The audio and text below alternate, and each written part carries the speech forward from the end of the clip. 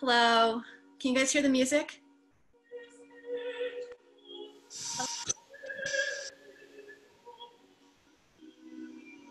I think we'll do some music while people arrive.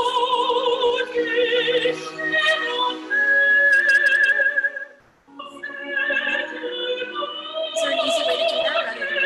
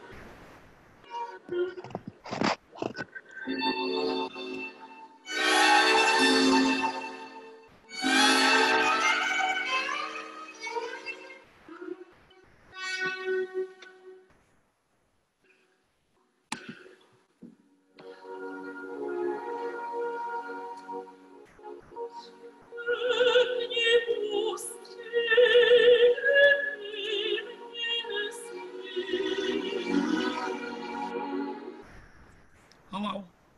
hi?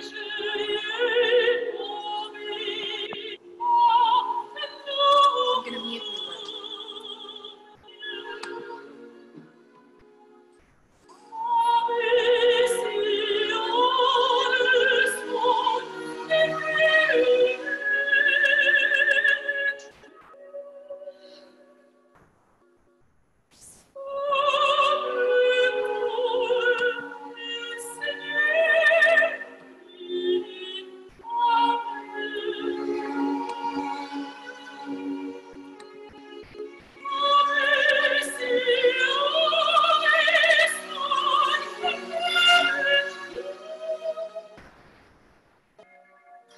Of course.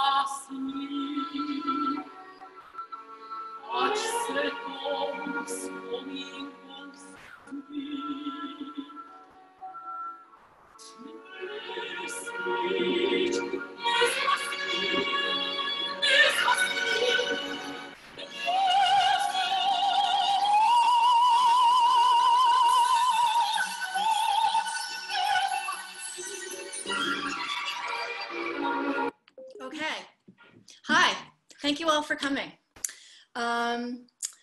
This is the first one I've done of these, and I've wanted to do this for a long time. So let's just get started. I've got a bunch of screen shares, so I'm going to start with one, which is, this is what we're going to talk about today. We're going to talk about Dvorak. We're going to talk about the guy. We're going to talk about his life, like where he came from, what he did, the time he lived in, and the musical time he lived in. We'll talk about the story, the plot, the characters, their leitmotifs.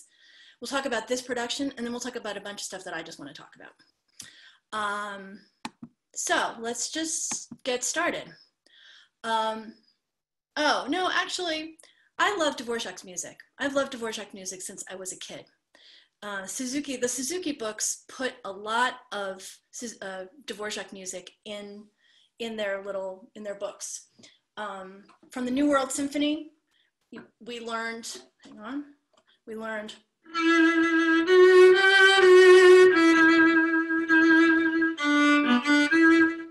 but we also learned the slow movement. That's the last movement of the New World Symphony. We also learned in the Suzuki, we learned the slow movement, which is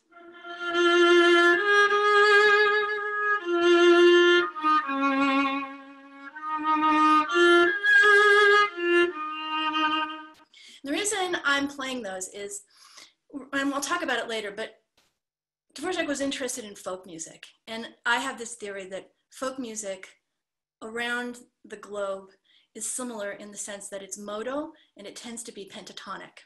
So pentatonic literally is a 5-note scale. And if you can picture a piano, it's the black notes. So it's, and there's a lot of folk music that uses those notes that is incredibly evocative, and we feel it in a different way than we feel traditional classical music. But we'll talk about that later. The pieces of Dvorak's that I love are the New World Symphony, like everybody, but also the American String Quartet. And the American String Quartet includes some birdsong in it. Dvorak was living in Iowa, which I will tell you about later. And outside his window was this bird called a scarlet tanager. And if you listen to the piece, you'll hear it in the third movement. Also, when I was first in the Met, the orchestra started doing symphonic concerts at Carnegie Hall, and it was incredibly emotional for all of us to be playing on stage, to be playing symphonic music. One of the pieces we played early on, I think it was 1995, our concertmaster at the time, Ray Knivek, he played Dvorak's Romance, which I'm not even going to try and play. It is such a beautiful piece. Just gorgeous and heartfelt and just beautiful.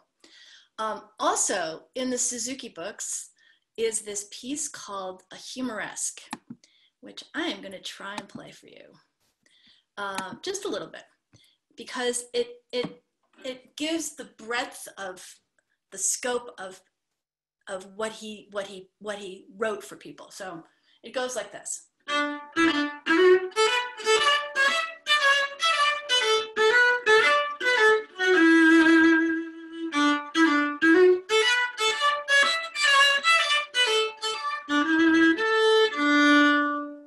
So folksy, pleasant, just charming music. Just lovely. So Dvorak he's a country guy. That's what you have to remember about him. Country guy, pious, simple, he loves nature. And above all, he really, really loved the folk songs, native national music. He just was really proud of his heritage, and he wanted to somehow find a way to export it. He was born in 1841, the son of a butcher. He, like all kids in those days, he got a musical training. He studied organ, violin, piano, and music theory. And by the time he was a young teen, it was clear that he was very gifted, and his teachers encouraged his parents to send him to conservatory. He went to the conservatory in Prague, where all the learning was in German, because those countries, Moravia, Bohemia, were under Austro-Hungarian rule, and so all of the language was German. After he graduated, he was unable to find a job as an organist, and so he got a job as a violist. I can't hear you laughing, but he got a job as a violist in an orchestra led by a guy named Karel Komzak, who basically played in restaurants and balls. They did some concert, but it was basically, that was the entertainment of the time, and that's how you made money. In 1863, the orchestra had a guest conductor. They did a complete concert of Wagner's music, and Wagner conducted. This made a huge impression on Dvorak. It influenced his music forever. You can hear, that's a lecture for another time, but you can hear the influence of Wagner in almost every piece that he wrote, and certainly in this opera.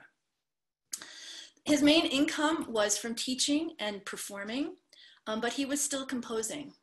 And in 1874, he was newly married and he needed some money. So he entered 15 compositions into a composition competition of the Austrian State Music Prize. It was set up to assist struggling musicians with their creative pursuits. Dvorak didn't know this, but Brahms was on the jury panel. And Dvorak won in 1874 and in 1876 and in 1877, at which point Brahms took him under his wing and said, look, I think you really should pursue this. He set him up with his own publisher, a guy named Fritz Simrock. And Simrock actually commissioned Dvorak to write a piece. And he wrote Slavonic dances, which were very popular and increased his fame and his scope of people who wanted him to write things. In 1893, 92, he was invited to New York by a rich socialite who had this idea to start a music school for indigenous students, so African American and Native American, and she thought it would be a great idea if Dvorak would be the director of this school. It was called the National Conservatory of Music, and it was on 17th Street, and it no longer exists. Dvorak was unwilling to come. He really didn't want to leave his home. He didn't want to travel. He didn't want to be away from home. And she offered him $15,000 a year, which was 25 times the amount he was making in a year. And eventually his wife said, look, we're going. So they went to New York, and New York was a little too busy and too hectic for Dvorak, and an assistant of his suggested that he go and spend the summer in Iowa, in a town called Spillville, where there was a population of Bohemian immigrants, Bohemian in the sense of Bohemia and Moravia. And on his way out there, they stopped in Chicago at the World Columbian Exposition Quadricentennial. It was basically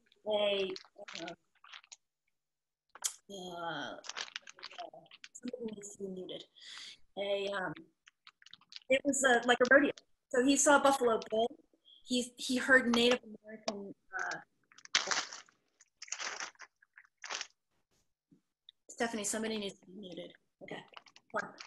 He saw Native American. He may have. Scott Joplin was. He goes to this rodeo and he hears this music, and then he gets to Spillville, and he's like bursting with music. He gets there and he writes the American String Quartet which I don't know if any of you have heard it, but it's a fantastic piece. He writes it in 3 days. It just comes spilling out of him. And he had been commissioned to write a symphony for the New York Philharmonic. And he wrote Symphony No. 9, the New World Symphony. And the New World Symphony is not only based on the indigenous native music that he heard that was probably in him anyway, but it's also based on Longfellow's poem Hiawatha. So this is also something that becomes interesting to him, that not only the native music, but to have music that has a story to it, music that is what we say programmed. And it doesn't require a singer or set or stage or anything. You hear this music and you can tell the story. You hear it happening. Okay. Anyway, those 3 years in the United States were incredibly prolific, but he gets homesick. In 1895, he returns back home, and he's puzzled because in addition to having written 9 symphonies, he at that point also had written 9 operas, and yet he's really only known as a symphonic composer. And in those days, operas were what got people into the theater. Opera was the way you made money, and it was what made you popular, and what gave you a reputation. And he wanted his opera composing to be taken seriously outside of Bohemia. And so he starts, okay, so going on at the same time was like a revolution of national culture in Europe. Let me back up for a second. The Habsburgs had been the rulers of most of Europe from 1562 to 1780. This meant that when opera was developing at the beginning of the 1600s, all of it was in German. So the opera idiom was a really German thing. It was also Italian a little later, but it was really a German development. And so this idea of this old thing where old is this way, German, and then this new thing which is national, which is where people started having their pride in their local culture. Starts like in the 19th century. The Italians oust the Austrians in 1849, and Verdi writes an opera, which I can't remember the name of right now. I want to say it's not Armida. It's anyway. And small localities invest in their native languages in a desire to create national literature. They want their heritage to be expounded. Still though, in this time, smaller peasant ethnicities like the Czech people are still pushed to the wayside, and this irritates Dvorak no end. He bristles that his people that have an incredibly rich culture and a long past would be minimized. And so he becomes determined to write a body of Czech music that's theirs. At this time in the late 1880s, even though, so what I think of as Czechoslovakia, what is the Czech Republic and Slovakia was in those days Moravia and Bohemia, and they are sandwiched by Germany, Austria, Hungary, and Poland, set in there and dominated by German people. And in that time, by the 1880s, the demographics of that area was 60% Czech and 40% German. And so this Czech identity begins to find a voice. And at this time also, not only in music, there's poets and writers who are writing and rewriting folk tales. They're finding old folk stories and rewriting them, repackaging them, and okay, so you've got this happening. So in 1896, Dvorak comes back from the United States, and he's thrilled to be home. And he almost immediately sets four legends as tone poems for some symphony. And these would have been legends that his people knew as well as we know, let's say, The Little Mermaid. Right? It's just stories that you grow up hearing as a kid. So the four pieces he writes for symphonic poem are Water Goblins, The Noon Witch, The Golden Spinning Wheel, and The Wild Dove. And these are fantastic pieces, but he still is not getting the credit he wants. And he even though a symphonic tone poem is a musical piece that has a storyline which is heard, and that's how you know it's that piece, symphonies were not as popular, not well attended, not. So Dvorak turns his attention to dramatic works. He wrote several operas before he found this subject, this Rusalka subject, which is quintessentially Czech. It's a very common Czech folktale story. And he comes to believe that opera, in fact, is the best way of conveying this national identity, of this folk identity. And he is successful in Rusalka. And the way he found this story was there was a young poet who had been, there were two, I can't say their names, but there were poets who in this revivalist time were reimagining and rewriting these old folk stories that had been just spoken. And this young poet, his name is Jaroslav Kvapil, and he followed in these footsteps of these writers from earlier, and he is 30 years younger than Dvorak, and Dvorak is in his late 50s at this point. And this guy answers an advertisement. Dvorak was looking for stories, and he answers an advertisement about from this guy, and they make this partnership. So Dvorak, in his life, he straddles two time periods. He comes from the Romantic tradition, and he is going into the modern tradition. So before him, there is like Brahms, and Chopin is on the cusp, but Brahms is the best example. Tchaikovsky, these romantic composers where the music gives you a sense of satisfaction, and defined cadences, and the harmony is pretty predictable. I've basically tried to give you opera composers here and the works that they are mainly known for. And I tried to do this, so this is the time in which these people lived. And Dvorak would have known all of these people. He may have not known them personally, but he for sure knew their music. So he comes from the Romantic period, and he is on his way.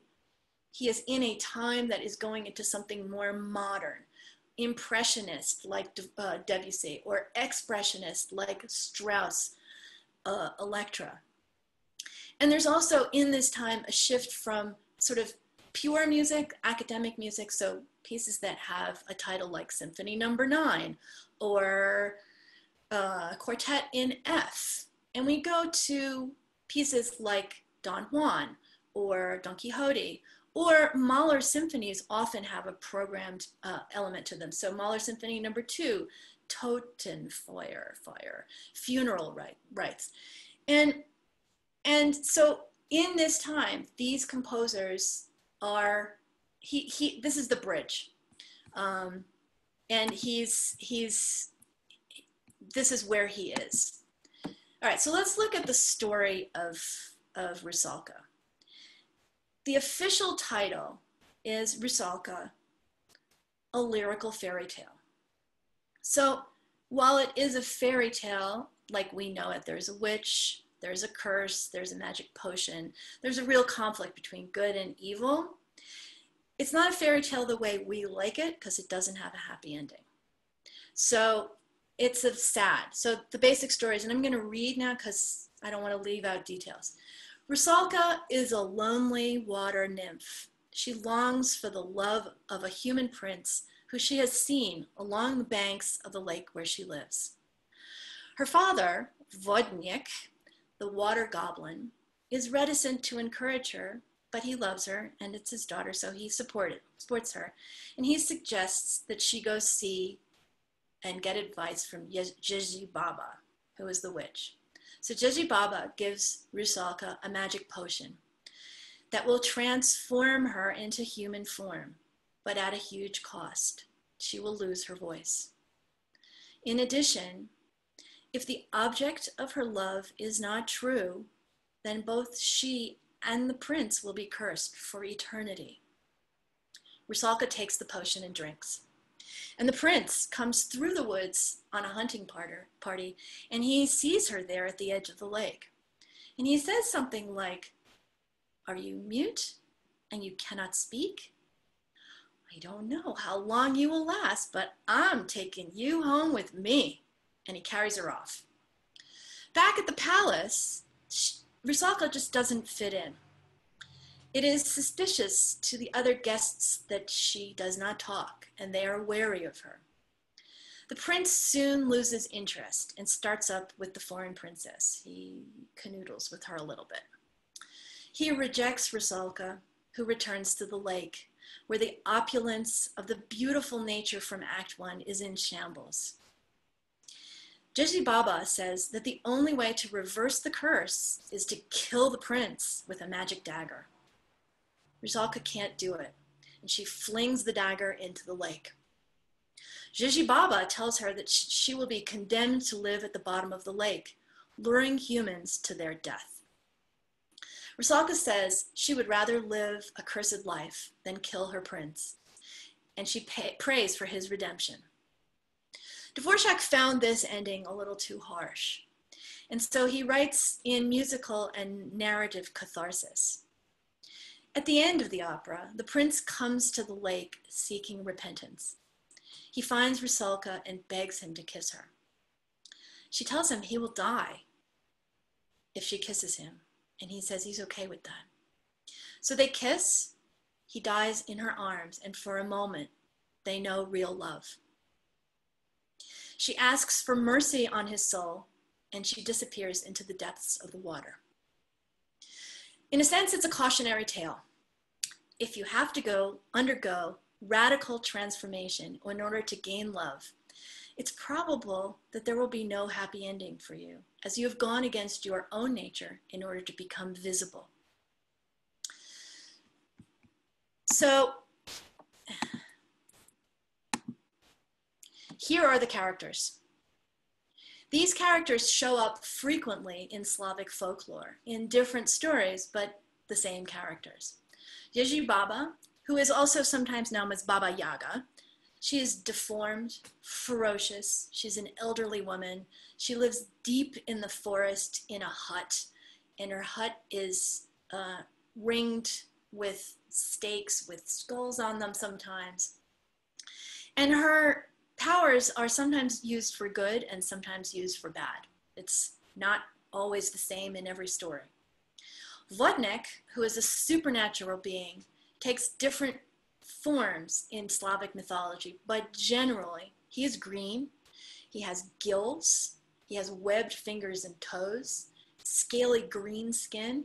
He sort of looks like a vagrant forest creature. He needs to be in water, and even when he is out of water, he is wet and dripping, and he suffers if he becomes dry. He also uses his power for good or for bad. He can help or hinder. And Rusalkas can be a ghost, a water maid, a mermaid. They live in deep ponds. They can come out of the water at night under special circumstances and sing, under a full moon, for instance. Also, they can't stay out for long. Dvorak's opera imbues her with the essence of naivete and pureness, but a Rusalka, like the other two, can be an evil thing. They can have the reputation as an unclean being with a dangerous spirit. An interesting aside, both Vodnik and Rusalka are freshwater creatures. They are not salty, they are not sirens, they don't belong in the ocean. And a personal aside, my feeling is that this opera goes wrong because the prince is a little flaky. He's impulsive. He sees her while he's out hunting and he just takes her home on a whim. And then he gets bored with her exotic nature. She's like a cute pet that just is not doing the tricks. And he starts fooling around with the first pretty face that he sees. So had he just been constant, we wouldn't have had an opera. So, Dvorak assigns leitmotifs or musical motives for each character, for the characters, and for their emotions and for the situations. Most of the motives are introduced during the opera. So when you listen tomorrow night, listen to the music that comes. There's contrasting. The overture is almost just like a review. He just says, here's this, here's this, here's this. And you'll hear them and they'll come back. Also, Rusalka is often introduced by the harp, which is so beautiful. And the harp is the indication of nature. So the whole thing of the nature, the green, the water, all of this. So I'm going to play for you some of the motives. So the overture begins with this Vodnik motive. It goes. And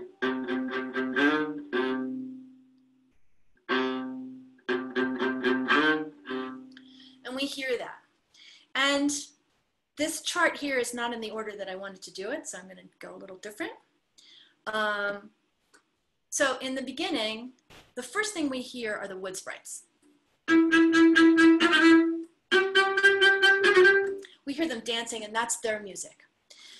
Rusalka's music sounds like this.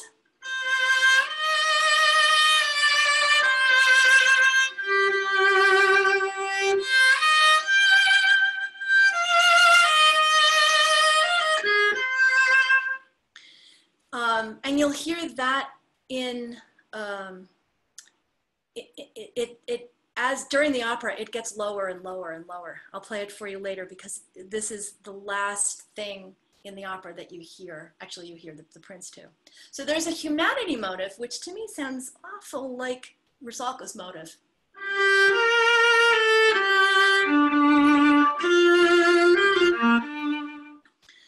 And then there's this angst or anticipation motive, which is played by the piccolo a lot. And it sounds like, and you hear that all the time, and it definitely gives you that feeling of nervousness and anxiety. So then we get the moon motive. And all of these things are in horrible keys. Anybody who's a musician, look at the key signature.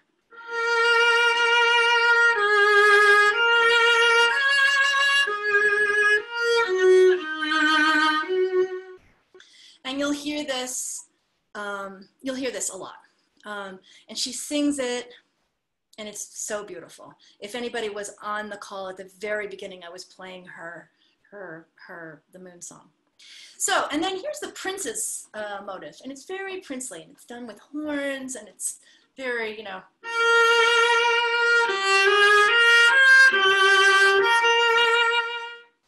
And I'm going to skip to the bottom because the fate motive, to me, is an inversion of the love motive.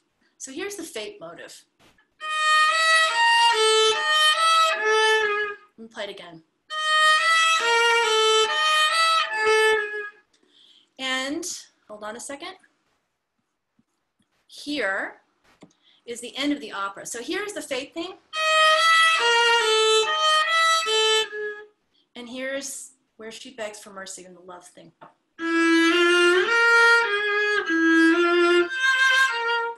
So he uses these thematic snippets to color how the characters are feeling. So here's the moon song.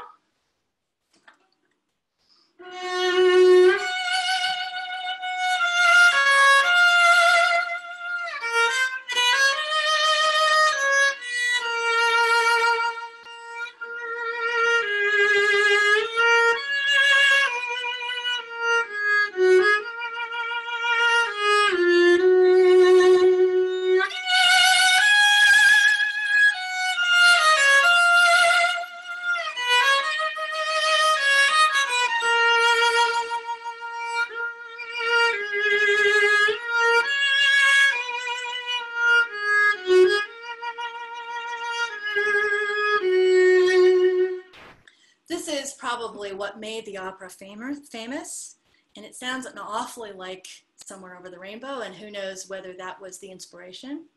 But it's beautiful music. So I'm going to go back for 1 second. Here's Rusalka's motive. You see it at the top there?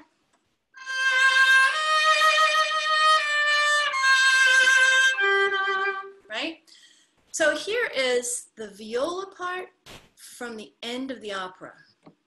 And you'll see it has the angst theme in it, and it has Rusalka's theme. So this is the, you hear that, and this is where the prince is dead.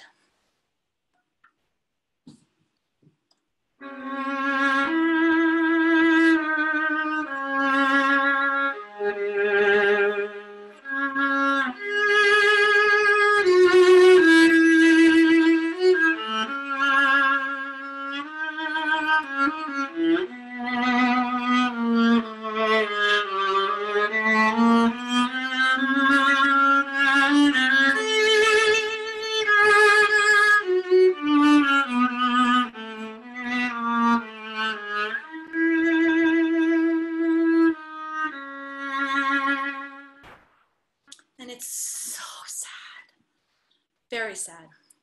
Okay, so hang on 1 second.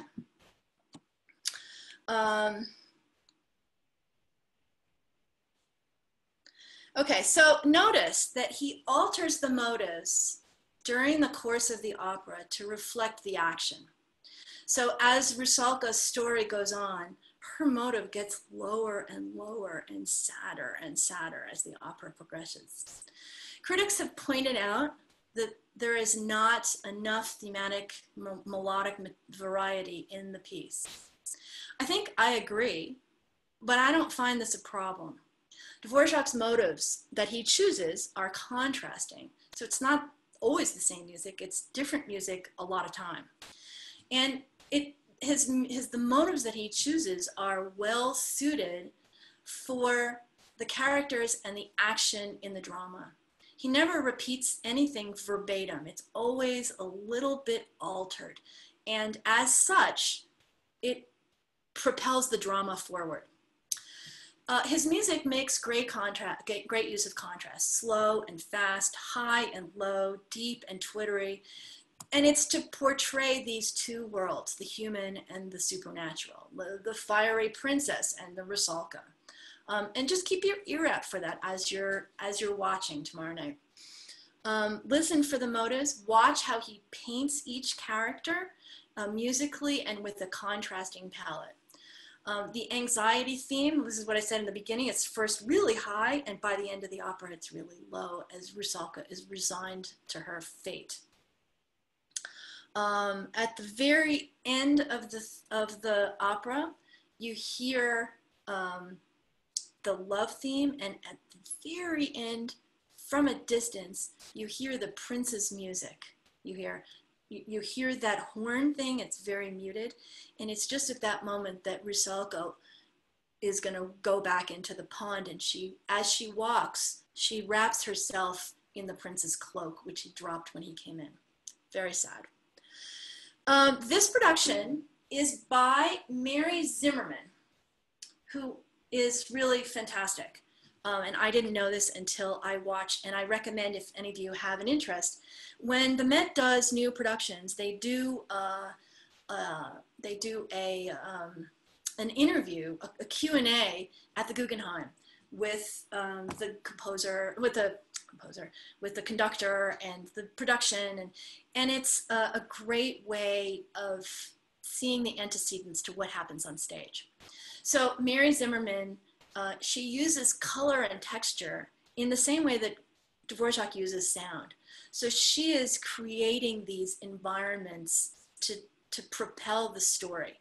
So Act 1 is green and lush and shimmery. It's water. It's the wood nymphs. It's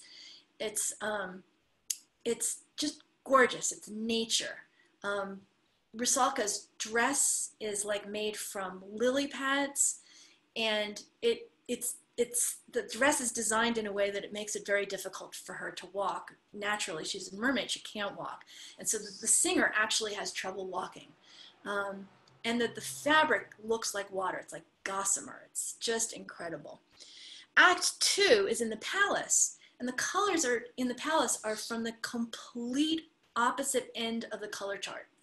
So instead of green and blue, it's all red and yellow and deep, warm colors, like maroon, and like the dance scene is incredible. And Rusalka's dress is sort of blue, and she ends up with a sort of a gray wig. So Rusalka just doesn't fit in, and she looks cold and misfit.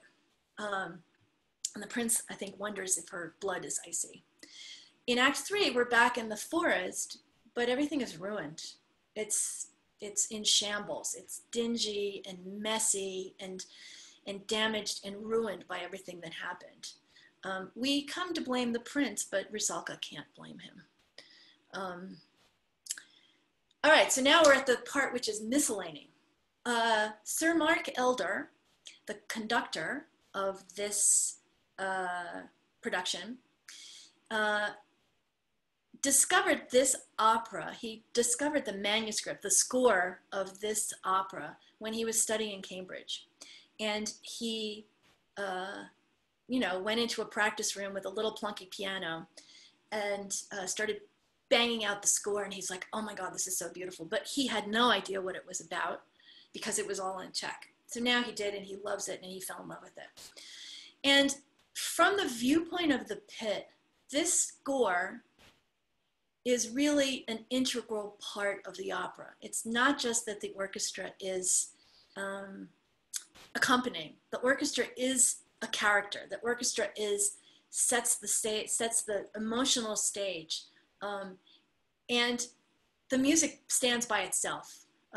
Years ago, my parents used to come to the opera, and my mother, in one of these Czech operas, I have a feeling it was Katja Kabanova. After the opera, she said, oh my gosh, she said, the music is so beautiful. I wish those singers would just be quiet. And this opera is not quite like that, because the musical, the voice singing is beautiful, but the music for the orchestra is really, really good. It's great. And we really play an equal part. The music is not just pa backup music. Dvorak, this is trivia. Dvorak wrote the entire piece from the end of April in 1900 to the end of November. So in 7 months, he wrote the entire opera, which is a phenomenally fast time to compose an entire opera. The premiere was in Prague in March 31st, 1901, and the soprano was Rudzyna Maturova, and the prince was one of the greatest tenors of the time, a man named Karl Burian. But the premiere was almost canceled because of Burian. I'm going to read you what the music writer Otakar Surek said. Quote, in a moment of good spirits in gay company, Burian forgot that he was required to keep a clear head for the important and demanding task of the role of the prince which lay ahead of him that evening. The cover tenor was not required to be in the theater for opening night for some reason. And so Dvorak and members of the administration ran to the cover's apartment, a guy named Bohumil Potak, and pled with him that he should just come right away and sing. And he did, and the reviews, the success of the opera was contributed by how well he did. Critics were unanimous on 2 points. Dvorak's musical setting excels for its I'm just gonna read from this. Uncommonly powerful, broadly arching, lyrical melodies and masterful instrumentation, which subtly evoke the fairy tale world and effectively illustrate the environment in which the plot unfolds. Its great appeal also lies in its musical invention, the imaginative way in which Dvorak paints emotion and character. which the reviewer goes on to say compensates for any imperfections in the libretto and for the absence of marked dramatic conflict. And maybe in those days, they liked the operas to have incidental plots that were not key to there are lots of operas that are like soap operas. This opera has a pretty clear narrative arc and it's clean. The Metropolitan Opera premiered this opera in 1993. I was there. And I, like the young maestro, really didn't know what the opera was about. In that time, my children were very young, and as I'm sure all my colleagues can attest, it was about all I could do just to learn the notes of the music. I knew the story was about a nymph who falls in love and it goes badly, but it was not until preparing for this talk that I really knew the details, and I'm so happy. So thank you all. The question is, why did it take so long for this piece to be premiered at the Met?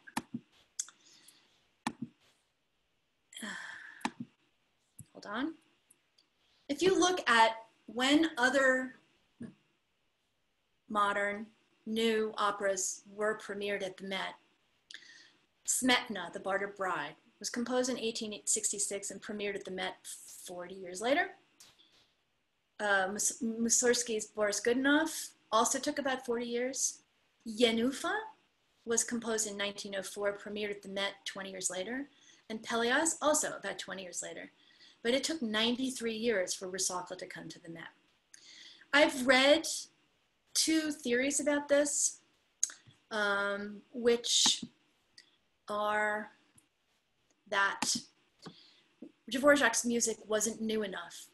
In 1901, it was a new century and people wanted new and they wanted abrasive and, you know, shocking music. And Dvorak's music was just too nice. It was too nice. It wasn't avant-garde enough.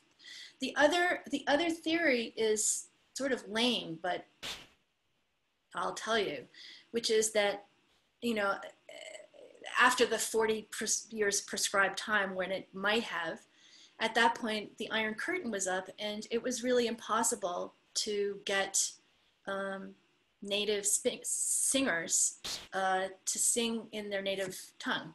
So whoever, I don't know how many of you were listening at the beginning, but that was Gabriela Banachkova, who is the soprano who did the premiere at the Met in 1993. However, her prince was a guy named Neil Rosenshine. So,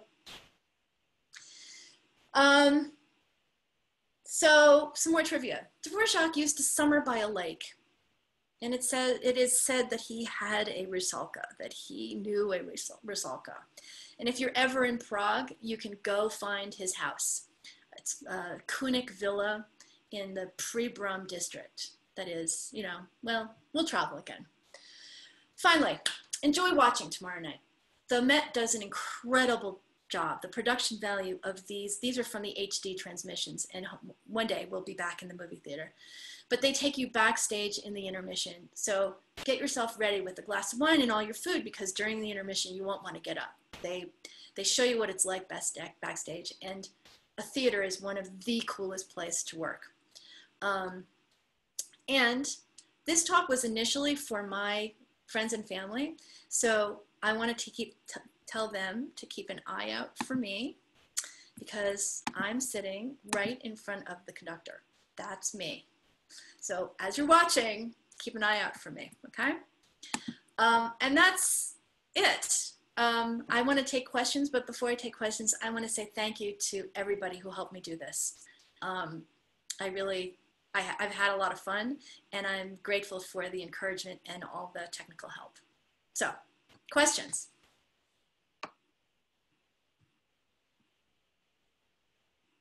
Should I look on the chat?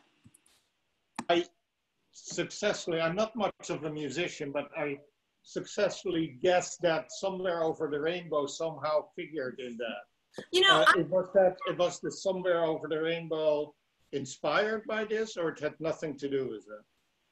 So Somewhere Over the Rainbow is written by Harold Arlen, who here's a piece of trivia. He had a dog who used to sit on his piano. And the dog's name was Schmutz, like mutt, but Schmutz. And I'm pretty sure that Rusalka, the Moon Song, came first. However, I don't know that it's. I don't know that one has something to do with the other, and I will look that up and I will let you know personally. All right. Thank you. Thank you for coming. Oh, second question. Sorry. It's okay. Is that Lake Tahoe behind you? Yes. No. Yeah. Yes. Yes. I'm in Lake Tahoe. You're already there? I'm already there. I have been living, just for everybody, I have been living in Dallas in this pandemic time. And I am in Lake Tahoe because I have 1 week of work, which is like crack. Like, it's so amazing. No, really, that I get to play. All of my colleagues who are listening or not will tell you that what we miss the most is playing with other people in any configuration. It's not, I miss playing in the orchestra, but any kind of playing with another person is fantastic. So. Well, we miss seeing you, being there. We are Corona here in Northern Virginia. Yeah. We will be back, all of it. Life will continue sometime soon. Good. Any other questions? Hi. Hi. Sorry, it's getting dark here. Hi. I was curious about the timeline you showed about between when operas were composed and when they were performed at the Met. And my question is, how is that decision made as to when and what is going to be presented at the Met? So I don't know, but okay. but I can imagine that operas that were, first of all, the Met didn't open until 1883. So an opera that was written in 1866, it could take a while, but I can imagine. So the way it works now is the Met schedules the singers maybe 4 or 5 years in advance. So the Met wanted to know that it was a good opera before they invested in the rights, because you had to pay, rights and stuff. So before any theater company would invest in a new opera, or in a different opera or something that hadn't been done, that hadn't been tested, they wanted to know that it was really, really good. I don't know why it takes 40 years, but it might also be, the way it works now is somebody from the Met goes to Europe and spends some time going to different opera houses, listening to different operas, listening to different singers, and they contract with the singers, and they listen to new productions, they listen to new composers, and those decisions are made, and then that decision affects a performance 5 years in advance, in the future. And I can imagine that before there was air travel, all of us went by boat, and those decisions probably took longer, and you wanted to know if it was really good. Again, I don't know why 40 years. Right. Okay, thanks. Good question, though. Because even 20 years is a long time. Yeah. There's a question in the chat from Chelsea. Because Dvorak played viola, do you find the viola parts more satisfying than other composers? Yes. There are famous operas like Aida, like The Barber of Seville, which are fantastic. Chelsea, you have to show your baby. Which are fantastic operas, but I hate playing them because the viola part, you play papa all night long. It's like not a satisfying evening. Yes, I like the whole, but yes, Dvorak wrote really good viola parts. So did Wagner, by the way. Wagner orchestrated really well. Oh, he's asleep. Okay. Send me a picture. I have a question, Désirée, myself. What are your favorite operas to play for the viola? I love Wagner. You know, and I find that Puccini writes well too. Puccini doesn't always, I mean, most of the string music is in the first violins, but there are moments that are really juicy in Puccini. You know, I also really enjoy playing operas when the harmonies are really good. So like Pelléas and Melisande is a lot of tremolo, which is just not a lot of fun, but I love the opera because the sound of the opera is so incredibly unique. How about you? Which viola pieces I like the best? No, piccolo parts. Oh, yeah, hi, I play the piccolo. I like to torture my colleagues with, well, Otello is one of my favorites. It's just amazing from the very beginning to the very end. I mean, Lady Macbeth of Mtsensk is very fun for me. No. Level. So, Falstaff is amazing. Yep. I love anything that, where I get to play lyrically.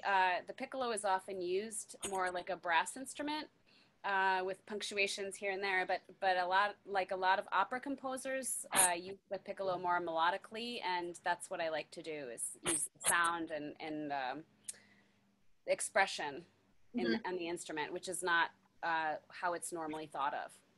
So.